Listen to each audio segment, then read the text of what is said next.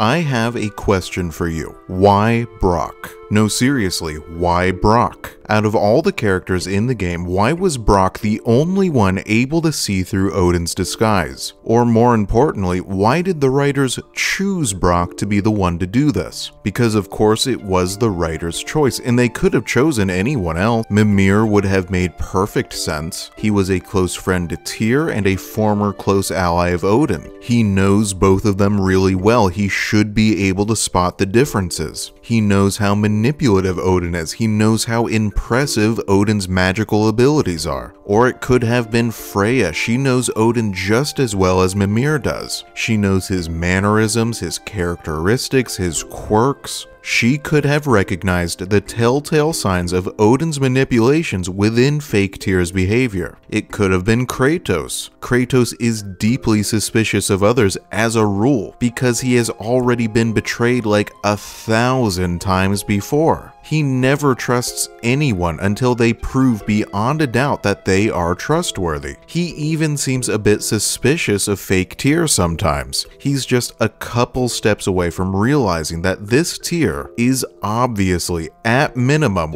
an agent working for Odin. And it is obvious. Odin's disguise is very far from perfect. Fake Tyr constantly contradicts himself. He constantly says and does things that Tyr shouldn't say and do. He constantly argues for a path that would only benefit Odin. Sometime I'm going to do a whole video where I just go through every scene with fake Tyr, and I will point out every single time Odin makes a mistake in this disguise, because there are like dozens of them. It's literally every time he opens his mouth. But none of these characters, who probably should be able to recognize all these contradictions, are allowed to. It's finally Brok who has to point out that, hey, what this guy is saying does not make sense. Which brings us back to our original question. Why Brok? Why not anyone else? Well, I think there are two reasons why the writers chose Brok for this. A plot reason and a character reason. Firstly, the plot needs Brok to do this. The plot of the game does not work unless Brok is the one who unveils Odin's disguise, because then it gives the writers an excuse to have Odin brutally murder Brok, which is important for a whole slew of other plot reasons. From a story perspective, Brok's death is a very productive one. It propels the story forward in an important way, but we will discuss that in much more depth later in this video. The second reason why the writers chose Brok is because honesty is as essential to his character as deception is to Odin's. Brok is the exact opposite of Odin. Brok's character is all about saying exactly what he thinks without any filter at all. He is brusque, he is abrasive, he is vulgar, but more than all of that, he is honest. Brok is a character who at all times and in all places cuts through the bullshit, whereas Odin is a character who is nothing but bullshit.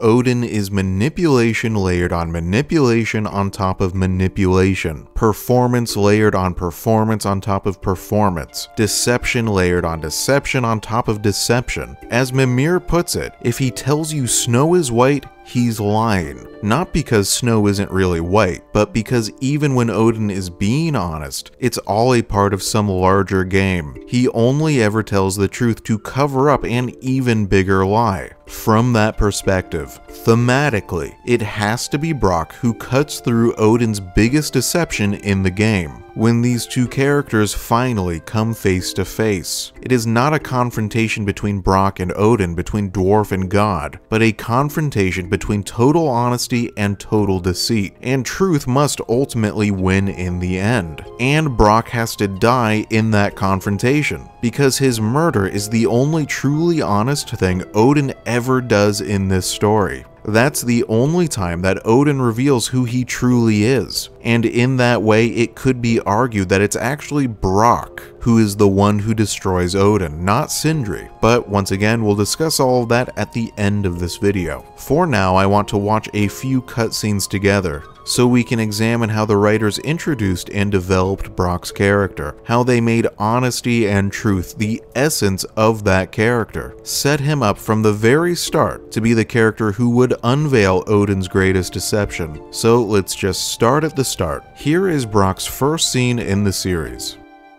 What you waiting for? Come on already! Let's go!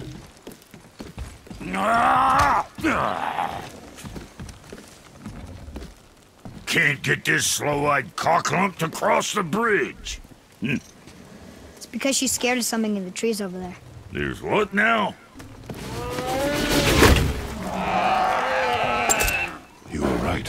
Say, you must be smart or something, boy. You are a boy, aren't you? Ha! Does she have a name? I don't know.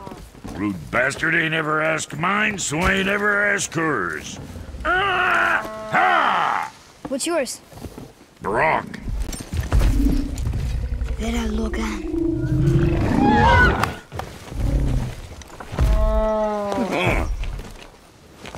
Say, you're not gonna believe me, but that axe you got, it was me what made her. Me and my brother. Was one of our best. So don't let nobody else go work on her except for us two. You gotta handle her special, or she'll wreck beyond fixing. I can enhance her for you right now if it so pleases you, son of a bitch. So what say you? You are right. I do not believe you. Come, boy. There's a rune in the shape of a fork under the grip. No, digger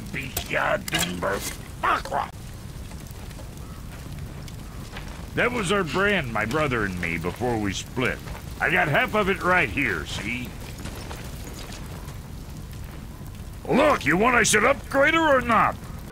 This introduction is completely absurd. Kratos and Atreus have just begun their very serious and somber journey through this wasteland, violent world of ruins and monsters. And then they randomly bump into this blue-skinned dwarf who's hanging out like nothing's wrong and who just happens to be one of the famous Holdra brothers, who forged both Thor's hammer and the axe Kratos is currently wielding. A ludicrous coincidence. Everything about Brok's introduction is really silly, which reflects he and his brother Sindri's original role in the story. Originally, they were here to serve as comic relief. Characters like Brok and Sindri are here to add some desperately needed humor and levity to an otherwise dreary setting, and their familial relationship was meant to serve as a kind of foil to Kratos and Atreus' relationship. Brok only possesses one half of he and his brother's signature smithing brand here at the start of the story, symbolic of the break in their relationship. These two halves will of course be reforged into a single brand when the two brothers forgive each other and restore their old relationship later in the game. This story arc is important to Kratos' story because Brok and Sindri demonstrate that, in this world, family can always be reunited again, no matter how deep the rift. But we're getting ahead of ourselves. Let's look more at how Brok's character is being portrayed in this very first scene. He is blunt, he is gruff, he curses like a sailor, he says exactly what is on his mind. There is no artifice to Brok, no performance. What you see is what you get. He tells you exactly what he's feeling, he doesn't care what anyone thinks about him. There is a very casual confidence to his character, especially when contrasted with Sindri. Sindri is so nervous all the time, but Brok is the opposite. He seems like he would never be fazed by any situation, no matter how bizarre. Like, just look how little reaction he has to meeting Kratos and Atreus out here in a world full of monsters and murderers and evil gods. Kratos and Atreus could be dangerous, and he's not anxious about them in the slightest. And that is confidence. Brok is confident in his abilities, confident in his knowledge, confident in who he is as a person. He does not have anything to prove to anybody. He is supremely talented, the best of the best, and he knows it. And I think it's also evidence of a talent for accurately judging the characters of those he meets. He can tell what kind of person you are after only a short meeting. And I think he quickly judges that Kratos and Atreus are alright, just as he will eventually judge that fake Tyr is very much not alright. Finally, Brok is a deeply generous character. Without being asked, without any prompting at all, without even requesting anything in return, he offers to upgrade the Leviathan axe, something he will continue to do throughout both games. Moving on, there's just one more short scene in God of War 4 that I want to watch. Here it is. What? Hey! You reek of foreign magic! Sweet Nana's nethers. What are those? I've never seen the like. That's gotta be a family heirloom. No. Nor will it ever be. Son, my brother and me created Mjolnir for the big idiot. I know from quality. And them special. Hey, where's the little turd? He has fallen ill. No. What happened? Aesir? No. The fault is mine. And my responsibility to make it right. Well, we all gotta take responsibility sometime. Huh? Say, what can I do to help him? I can do things. When I should tag along? No. Your work here is enough. All right.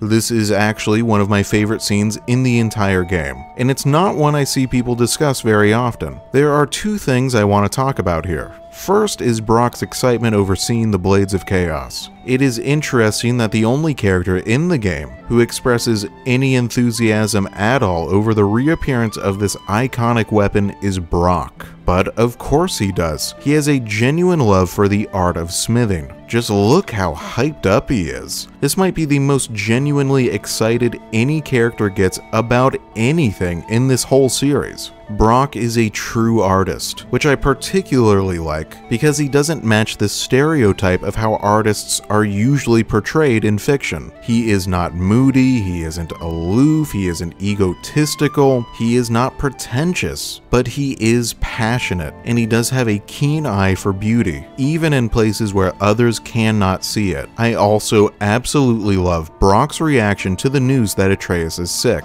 The way the voice actor delivers that "no" is both hilarious to me and really touching. He sounds so genuinely bummed out about it. I also love how earnest Brok is in this scene. He really wants to help. If that kid is sick, Brok wants to do something about it. He's just a really good guy. Brok is such a likable character. I wasn't a huge fan of him in my first playthrough because his introduction seemed so random and nonsensical, but the more I've replayed these games, the more he's become one of my favorites. Finally, notice how Brok and Kratos share a genuine emotional connection in this scene. I had thought that they didn't really share any connection until that Lady of the Forge scene in Ragnarok, but that is not true. They first make a connection right here. This is the moment where they become friends. This is the foundation of their relationship. That line, "what you do here is enough," is delivered in such a tender tone. I honestly think this is probably one of the nicest things Kratos has ever said to anyone. It is all around just a super sweet scene.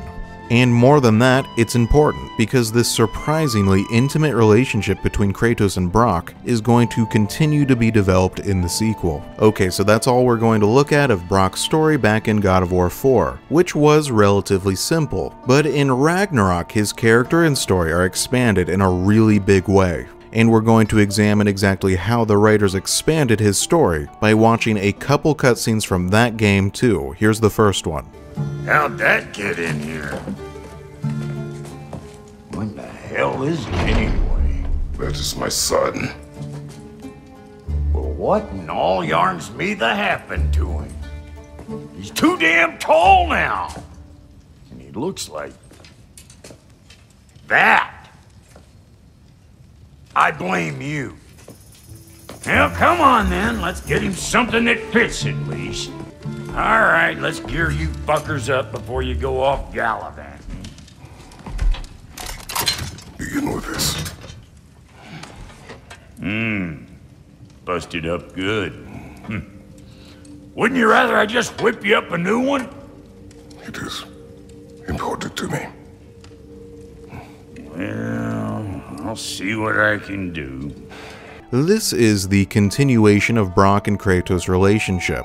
I think it's really notable that Kratos trusts Brok with the broken Guardian shield. That shield was a gift from his late wife. It's a huge understatement when Kratos says that it's important to him. As one of the only gifts from his wife he still possesses, it is really, really, really important to him. He would not hand that over to just anybody. And I also think it's notable that Kratos gives it to Brok and not Sindri. I mean, they're both equally capable as smiths. Either of them could have done it, but there is a very subtle intimacy between these two characters. I think Kratos really does like and respect Brok both as a blacksmith and as a person. Brok has become a member of the family. In this scene, Brok is written like a sort of funny uncle. Silly, good-natured, cares about his nephew. This shows how the theme of family has been expanded in Ragnarok. Back in God of War 4, family really just meant these little individual units. Kratos and Atreus, Freya and Baldur, Brok and Sindri, but in Ragnarok, all of these characters feel like they are part of one big family. But Brok is also a lot more than that too. I want to skip ahead to Kratos and Freya's journey through Vanaheim, and we're going to watch one very short scene there together. Here it is.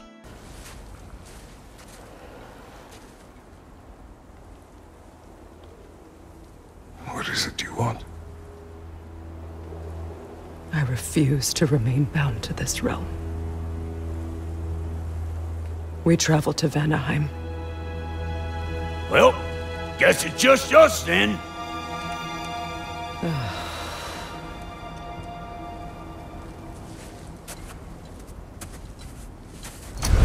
One gateway to Vanaheim coming right up. This little scene is delightful. The way the camera pans down to reveal that Brok is here too and wearing that stupid hat is hilarious. But I was also really confused the first time I played the game. Like, what is Brok doing here? At first, his conclusion in this part of the story feels so random. This journey through Vanaheim is all about Kratos and Freya's relationship, which is a very emotionally complicated and fraught one. This story could end with her killing him or him ultimately killing her in self-defense, and both possibilities would be tragic, and it has absolutely nothing to do with Brok. So again, what the heck is he doing here? Well, I would like to think that Brok is worried about Kratos and wants to keep an eye on him. He says that he's just going along to meet a friend, and I'm sure that's true too, but maybe he also doesn't want to leave Kratos alone with Freya until he is certain that she's not going to try to hurt him. Maybe Brok wants to protect someone he cares about. Brok also wants to help. He is earnest and honest. We've seen it multiple times already. When people are in trouble, are hurting, Brok always tries to help in any way he can. Brok knows that both Freya and Kratos need help here. Their relationship is totally broken. Her relationship with her brother is totally broken too. They need someone to help break the ice. They need someone to nudge them both in the right direction. We're going to watch just a tiny little bit of that nudging together. Here it is. Listen, I know how bad it can get with one's own kin. Sindri and I were on the out so long it was like not having a brother at all. Now I take some of the fall for that on account of me walking out. But it never stopped me blaming him most. Any of this sound familiar so far? And what is your point? My point is, that weren't the end-all of things after all. Once we got our heads right, it was like no time had passed. He went straight back to being as big a pain in my ass as he ever was. That's family. You gotta keep them close, or they make you good and crazy. Why do you think I need to hear any of this right now? My focus is on regaining my freedom, and I have no intention of being distracted. Look, all I'm saying is, if you happen to find yourself talking to your brother, maybe the worst words said between you don't have to be the last one said. Enough! When the day comes to face Freya again, it will be when I am standing on my feet and free. Do you understand me?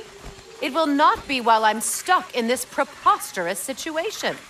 Got a case of pride, I get it. Hope yours clears up quicker than mine did.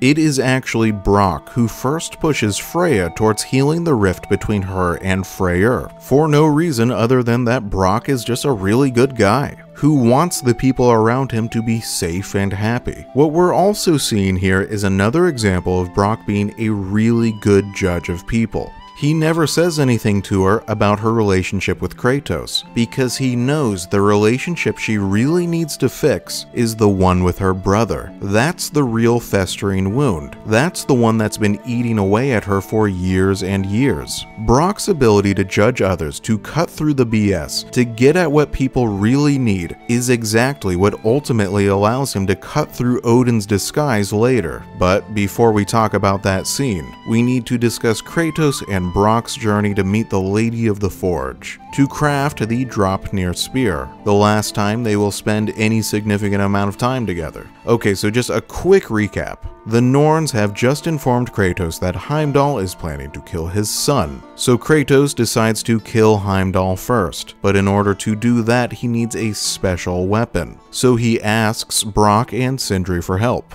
And it is actually Brok who comes up with the idea for the Draupnir spear. And it is Brok who gives away Draupnir, a magical treasure, a golden ring which infinitely produces perfect copies of itself. Sindri actually has to be convinced to give it up. Brok is willing to give it away to his friends immediately. In order to craft this new weapon, they will have to visit a figure known as the Lady of the Forge, a mermaid with magical crafting abilities. Sindri says he has to be the one to go. Basically, if Brok goes, he's going to discover that he's missing a part of his soul because he died once, and then Sindri brought him back to life, but missing a piece of his soul, like I said, it's complicated. What's important to this analysis is that it is Kratos who chooses Brok, which is a continuation of that subtle intimacy and friendship we've seen developing between these two characters. There's this moment when Kratos says, "I like him. He speaks plain," which is really a distillation of this entire essay. That is Brok's entire character in 3 words. He speaks plain. At his core, he is honest, which is something Kratos admires and appreciates. Next, let's watch a very important but short interaction between Kratos and Brok during this journey. Here it is. Ooh, that's brisk. Think I'll grab some for the lady? Grab some what? The wind? No, you idiot. The sound of the wind. How? Watch and learn. See? Dwarven magic's all about the intangibles. The relationship between the stuff what you can touch and what you can't. It's about understanding. Understanding what? The nature of a thing's more important than the form of a thing. It is crazy to me that the developers chose not to make this interaction its own full cutscene, because it is such an important moment in the story. In this interaction, Brok defines the entire story of God of War Ragnarok. This is a story about nature, about the difference between a thing's form, its outward appearance, and its true nature, its essence. This is a story about who Kratos really is. It's a story about who Atreus really is, who Freya really is, who Thor really is, who Odin really is, not the versions of themselves they present to the world, but who they really are deep down inside. Brok is a character who understands nature and essence, and I think that's because he is an artist. And in fiction, artists are often characters who are depicted as being able to see past form, to see the beauty or the monster underneath. And that's what art really is, a search for truth. Whether through writing, painting, composing, or whatever, artists are searching for something that feels true. There's an interaction later where Brok discusses his past as an artist. He says that he used to rush to work as fast as possible so he could prove to everyone else that he was the best. But later in life he learned to slow down, because art is not about being the best. Art is about getting it right, no matter how long it takes to find that truth. I think this is the real answer to that question I posed at the start of this essay. Why Brok? Why Brok instead of any of the other characters? Because Brok is an artist among warriors, and it is in his nature to seek the truth. Brok's next big scene in the game is when he encounters the Lady of the Forge, when he learns the truth. That he died once, that Sindri, the person who he is closer to than anyone else in the world, has been lying to him for years, that he is in some ways incomplete, that part of his soul is missing. This is still my favorite scene in the game, and I still tear up every single time I watch it, no matter how many times I've seen it, but we're not going to watch the whole thing together in this video, because I've already watched and discussed it in detail in my second Kratos essay. Instead, I'm going to focus on something specific here that I have not discussed in other videos. I want to talk about that blessing Brok gives the Draupnir spear, because I find that to be super interesting and very revealing of his character. First, let's watch that blessing together. Here it is. It needs a blessing. Yeah, well, the one to give us the blessing just fucked off into the tomb. It needs the blessing of a great blacksmith. What? No, I can't bless shit. I don't have all my soul bits. The blessing wouldn't mean squat. It is the nature of a thing that matters, not its form.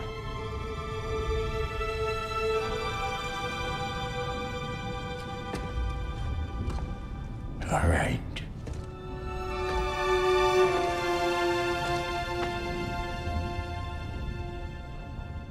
May this weapon strike true. May it be wielded with wisdom. May it be put down when its job is done.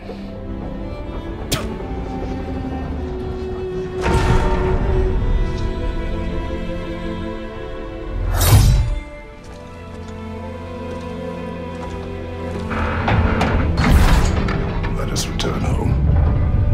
This is just a beautiful scene. The writing and performances here are both perfect. I cannot get enough of what a fantastic job everyone involved in this did. But enough gushing, let's talk about that blessing. This blessing has 4 parts. The first is, may this weapon strike true. And notice that word he used, strike true, which has a double meaning here. Once again, the focus is on truth, which is the essence of Brok's character. The second part is, may it be wielded with wisdom. This reveals Brok's priorities. He does not care if his weapon is wielded with power, with justice, with combat prowess, does not care about its wielder's capacity for violence, how bloodthirsty they are, how many enemies they can slay with this weapon. He cares about wisdom. The wisdom to know when to wield this weapon, and much more importantly, when not to wield it, when to find an alternative to violence. The third part is, may it be put down when its job is done. This is a unique perspective on weaponry. We usually think that weapons are meant to be used, meant for battle, but maybe the true purpose of a weapon is just to win the battle in front of you, so that you can then live in peace. Brok doesn't want his weapons to be wielded forever and ever, to be used in battle after battle to kill and kill and kill. He wants this spear to help create a world where the spear isn't needed anymore. It is an idealistic and optimistic point of view, and very revealing of a side of Brok's character we haven't seen much of before. The fourth and final part of this blessing is that spit. Brok concludes this blessing by spitting on the spear, which may seem gross and vulgar, but it's just as important as the words he spoke, because by doing this, he is very literally imbuing the spear with a small piece of himself. Brok is becoming a part of the weapon, imbuing it with his mastery and his honesty. But let's rewind a little bit, back to when Brok learned that he was missing part of his soul.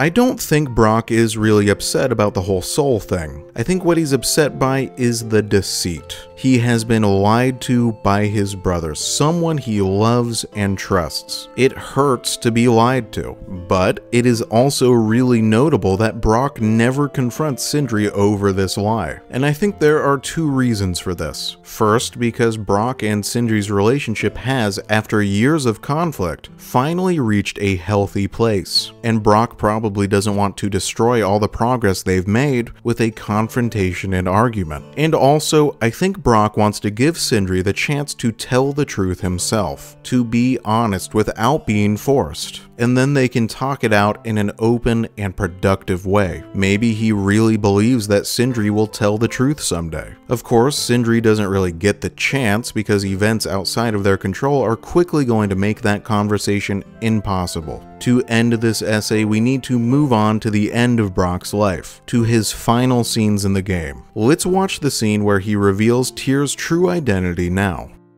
One last time, I will pick up my spear and I will lead us to Asgard. Excuse me, but if you got away to Asgard, where's that idea been this whole fucking while? Lads! Rather a fair question, brother. You withheld Asgard. You would have gotten us all killed, and we needed to give Loki time to find his destiny. Here it is. It's all led to this. If we can get inside, I'm going after Odin. I will not stop you. We can do both. Spot on, brother. If the mask doesn't give us an out, we'll still have the drop on him. Works for me. Let's do it then, and quickly, before he sees us coming. He does hate surprises. Slow down, you damn spruce. I still want to hear the details on this, new way to Asgard you got. Spill it! It's an ancient path. We can't reach it from here. Where then? Let me collect my things and I'll show you. You ain't got no things. And where you going with that mask, Brok? That belongs to the kid. He earned it.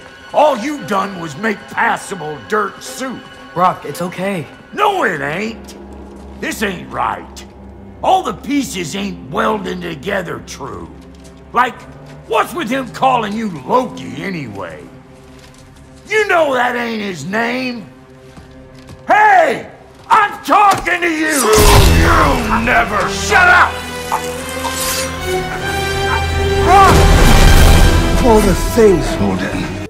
I set this scene up by saying it was the scene where Brok reveals Tyr's true identity, but it's actually a lot more than that. What Brok is really doing here is revealing Odin's true identity. As I said much earlier in the video, killing Brok is the first and perhaps only honest thing that Odin ever does in the entire game. Let me explain what I mean. For the entire game, up until this point, Odin has been putting on a performance. From his first scene, he is pretending to be reasonable, someone you can negotiate with, someone you can have an honest conversation with. He pretends to be someone who cares about peace. He pretends to care about other people, or to not care, depending on the needs of the current situation. He never shows his true self until Brok provokes him into doing so in this scene. So who is Odin? What is his true character? Well, as revealed in this confrontation, Odin is a petty, violent tyrant who does not value human life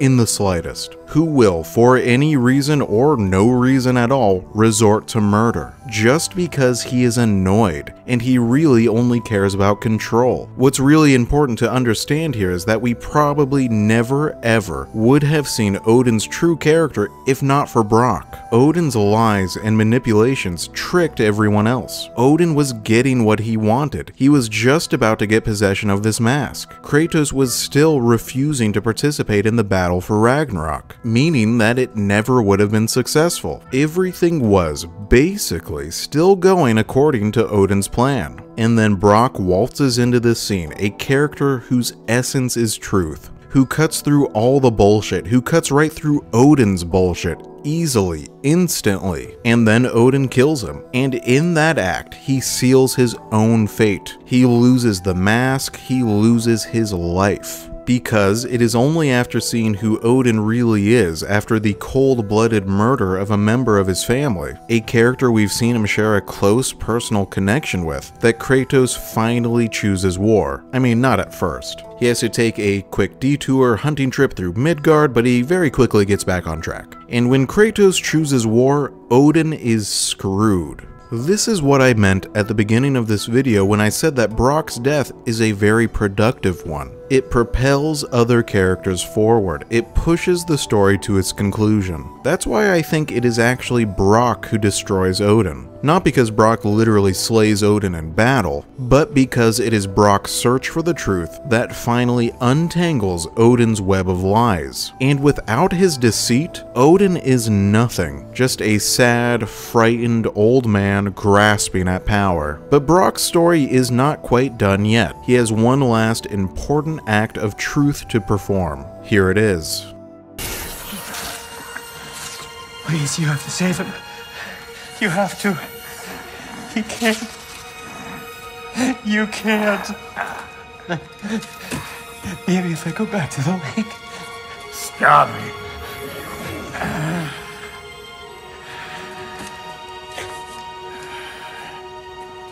I know what you've done.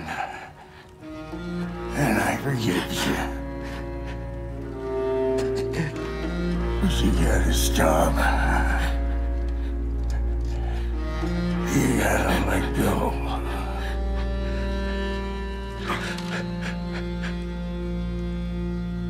Brok.